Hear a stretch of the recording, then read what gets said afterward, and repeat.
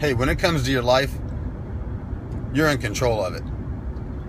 Now, my life sucks a lot of times, but I've made a lot of bad decisions through my life to get me to this point. I don't have anybody to blame but myself. And when I get somewhere, and when I do decide one day to do the right thing, instead of always doing the wrong thing, always putting things off, always making excuses, when I decide to quit doing that, and I end up having a lot of success, and I end up very good, I won't have anybody to thank for that either, or nobody to blame for that either, except for myself. You got to take the good with the bad, with yourself, with anybody else.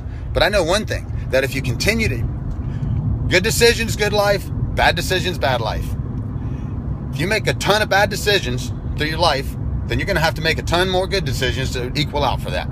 It's okay to make bad decisions. Live a little. Make a bad decision here or there. You got to make a hell of a lot more good decisions than you make bad decisions. And those bad decisions become weight. And I'm 42 years old. And let me tell you, a lifetime of bad decisions can be a heavy ass load to carry, a heavy ass burden to carry. It all starts with one day. It all starts with one day to finally decide.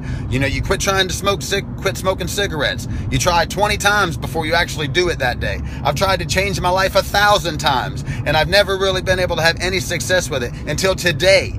July, August, fuck, I don't even know what damn month or week it is. We're in 2015 in the summer months and it's light outside. That's all I know. But today's the day I make a change. I will check in later.